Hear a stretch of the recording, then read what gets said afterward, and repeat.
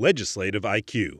Increase your legislative intelligence with Florida's policy, budget, and campaign monitoring service. Subscribe today at legislativeiq.com.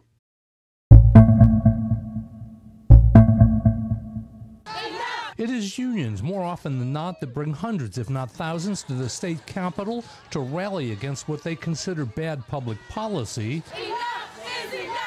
And it is Democrats, more often than not, who get union endorsements.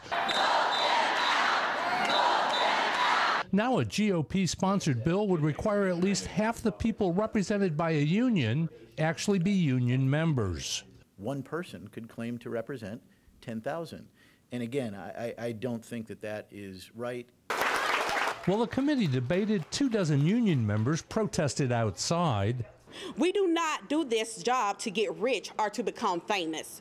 We do this because we believe in the work.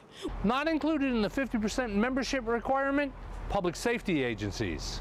Public safety unions are more likely to be bipartisan in their political endorsements.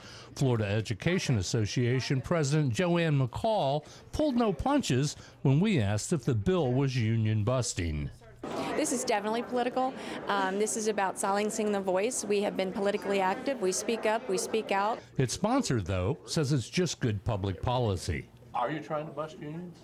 You know, they said that on the House floor last year, and again, this is about transparency, democracy, and accountability. The legislation is expected to clear the House early in the legislative session. Its future in the Senate is cloudy.